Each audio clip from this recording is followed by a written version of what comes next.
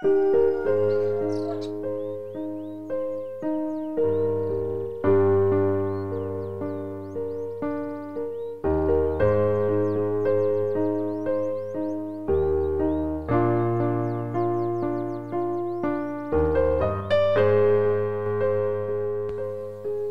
be like Jesus, Jesus identifies himself with the needy.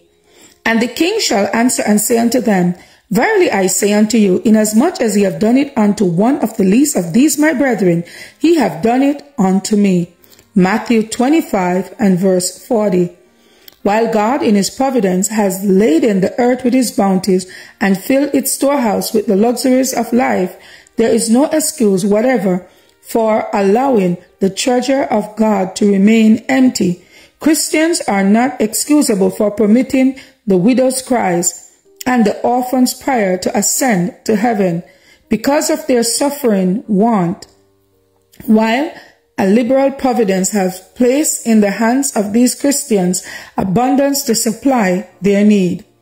Let not the cries of the widow and fatherless call down the vengeance of heaven upon us as a people. In the professed Christian world, there is enough expended in extravagant display for jewels and ornaments to supply the wants of all the hungry and clothe the naked in our towns and cities. And yet, their professed followers of the meek and lowly Jesus need not deprive themselves of suitable food or comfortable clothing.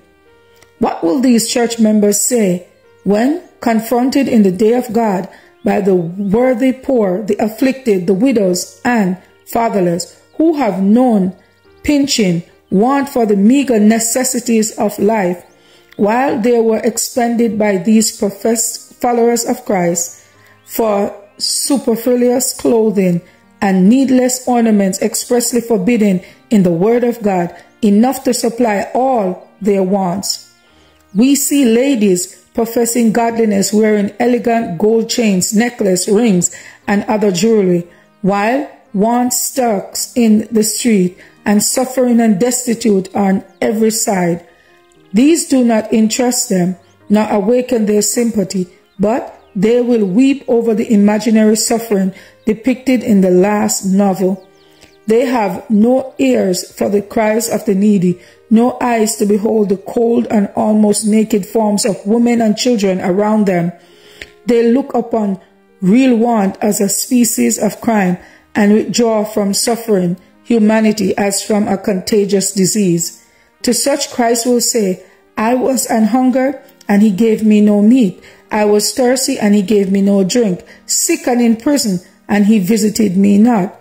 But on the other hand, Christ says to the righteous, For I was hungered, and he gave me meat. I was thirsty, and he gave me drink. I was a stranger, and he took me in. Naked, and he clothed me. I was sick, and he visited me. I was in prison, and he came unto me. Thus Christ identifies his interest with that of suffering humanity. Deeds of love and charity done to the suffering are as though done to himself. To be like Jesus, September 11th. As for me and my house, we will serve the Lord.